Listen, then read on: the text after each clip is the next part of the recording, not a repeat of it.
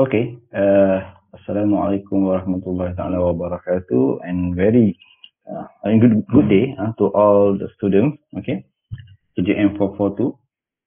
So my name is Dr. Muhammad Hafiz. So today I will explain about the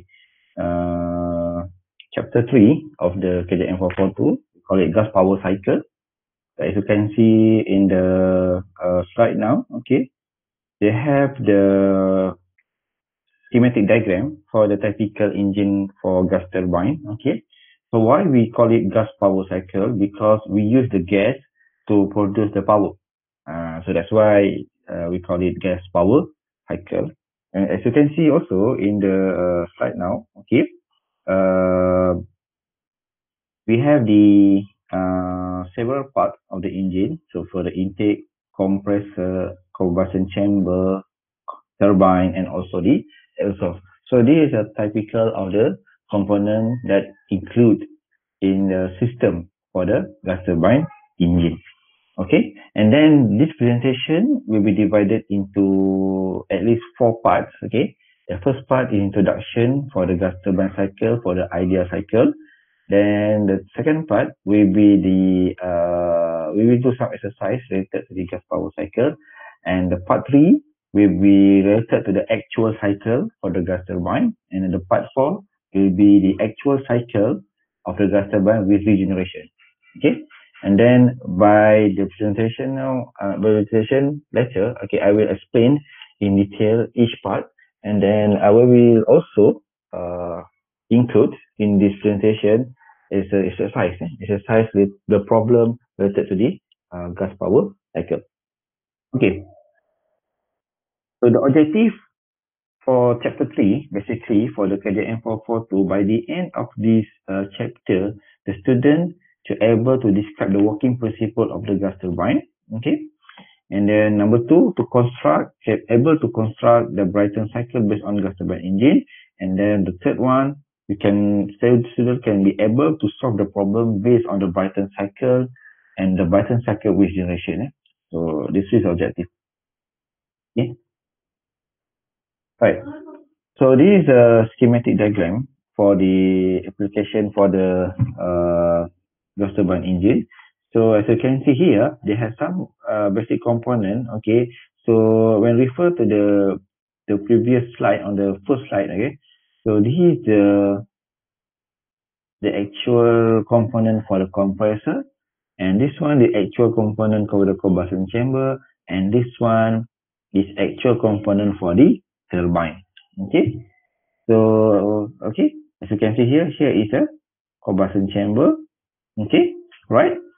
So basically, the gas turbine engine is the internal combustion engine. So this internal combustion engine also similar with the Otto cycle and Otto cycle and diesel cycle previously in the chapter 2. That means the combustion is occurred inside the system. Okay, and then gas turbine is a rotary machine and a mechanical system that produce power. So basically, the rotary machine means that this compressor and turbine is rotated, and then this rotation will produce the power. So that's why we call it rotary machinery.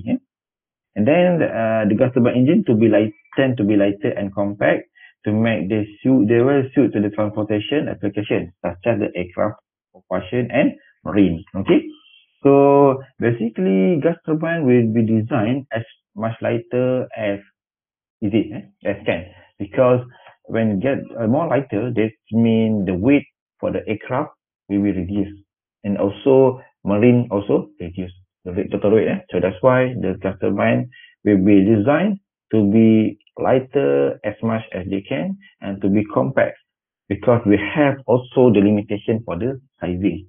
Okay, so then the gas turbine also common used to the stationary gas turbine. So we have 3 applications here. The first one is aircraft propulsion, second one is marine and stationary power generation. Okay, so as you can see here, okay, as you can see here, this is a picture that's used, okay, in the gas turbine engine application. So as you can see here for the first slide, okay, so this is for the gas turbine propulsion.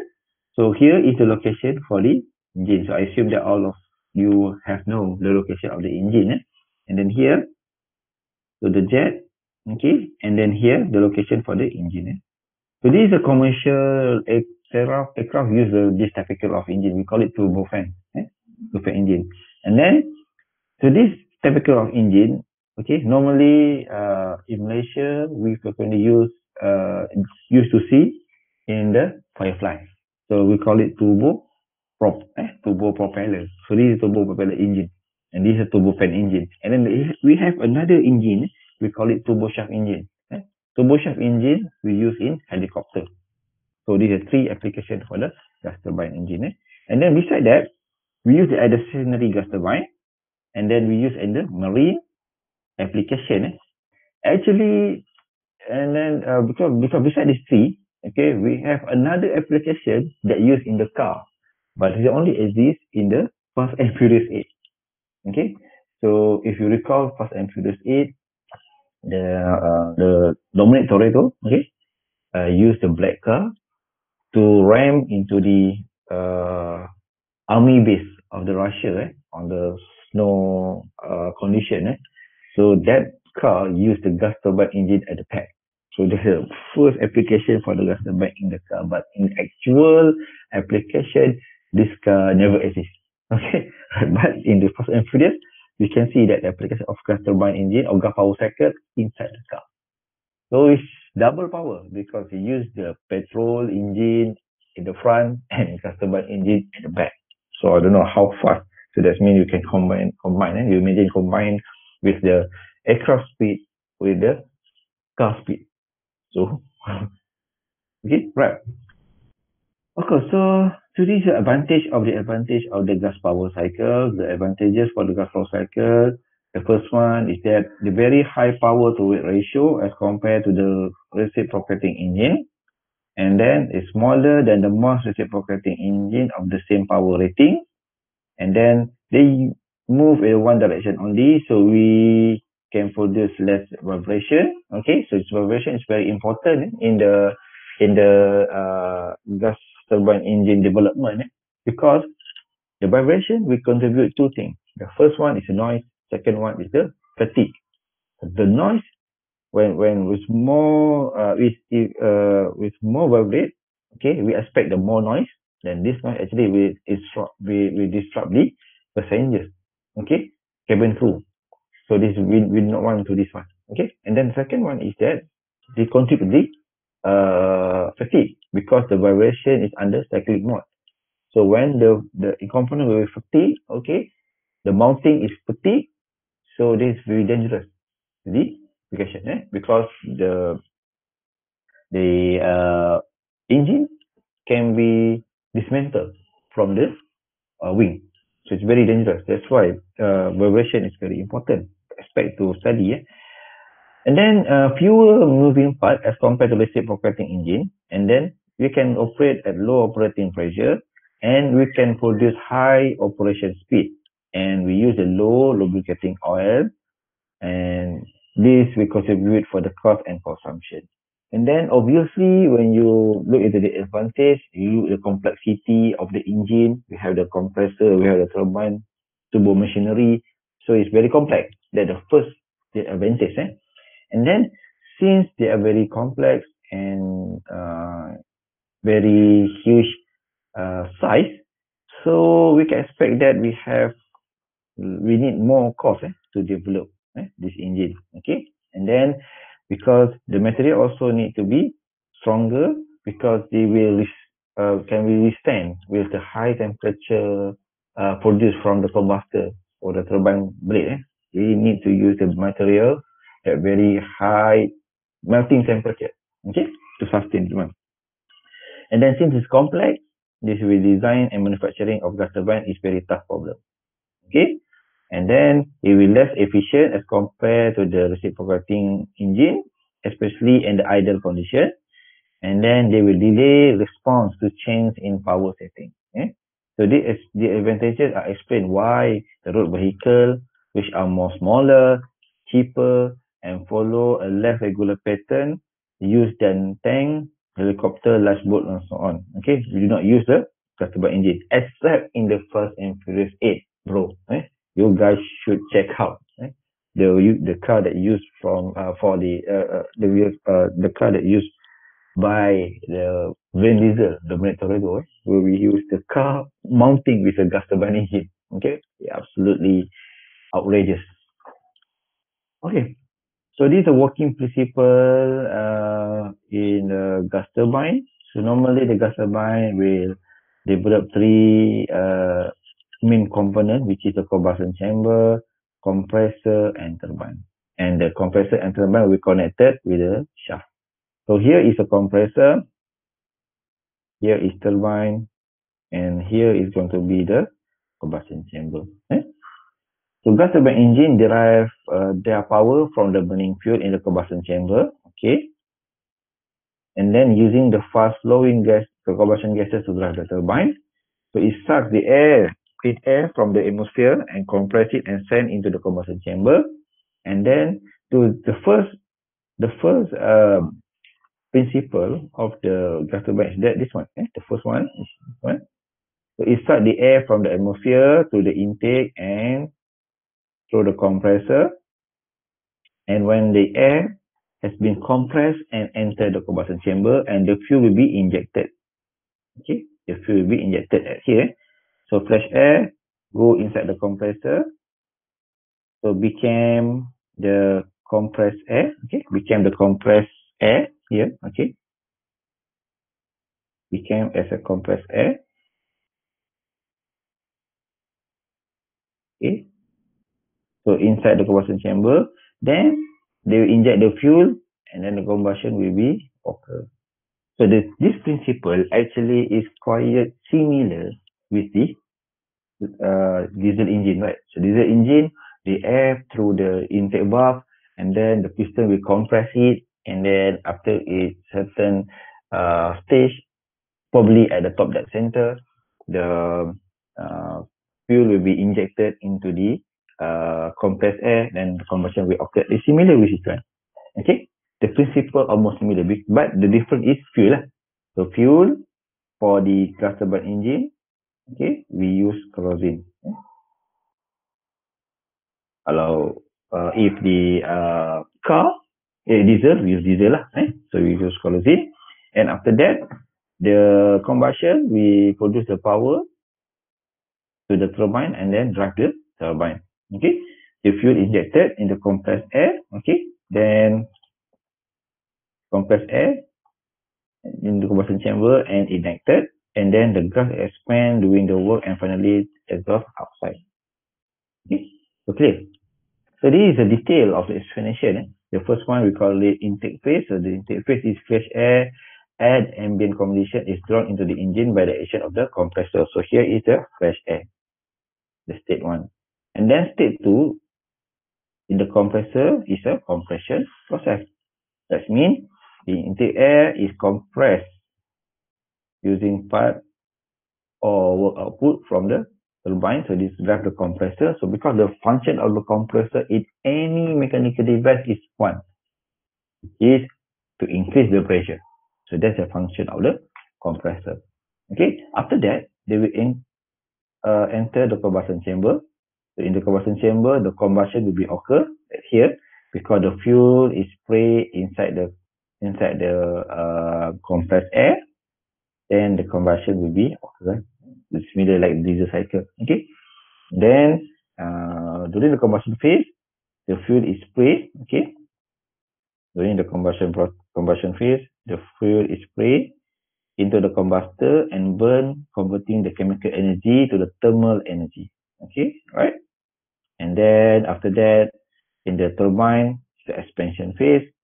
So the thermal energy convert to chemical energy. Okay, and then the turbine is used to drive the compressor at the front. These are phase. Okay, the intake phase, compression phase, and combustion phase, and last one the expansion phase. So here you can see the state. State 1 to state 2 in the compressor, state 2 to state 3 in the combustion chamber, and state 3 to state 4 in the turbine. Because this is very important to divide into state, because when you try to develop your TS diagram So this state will be playing the main role. You have to know the state. Okay. So in the internal combustion engine for the auto cycle and diesel cycle, so petrol we have the auto cycle and diesel we have diesel cycle, and then for the gas turbine we call it Brayton cycle. Okay, so when you're calling about the cycle, so there is two different graph. The first one is PV diagram, and second one is TS diagram. But in gas turbine, we insert on the TS diagram. So as you can see here, the another one is the working fluid is air and then behave an ideal gas. That means if you behave an ideal gas, you can use any ideal gas relation.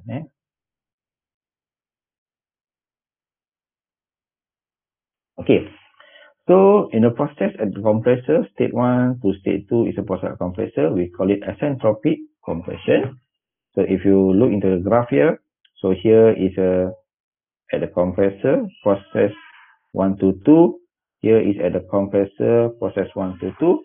Process 2 to 3, okay, is a process at the combustion chamber, right? So we call it constant pressure heat addition. So constant pressure, that means at here, you can see here, okay,